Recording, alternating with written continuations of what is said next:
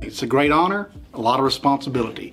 And you look at what's happening in energy in the United States and the world, and you understand the Texas Railroad Commission after 125 years is the epitome of doing it right.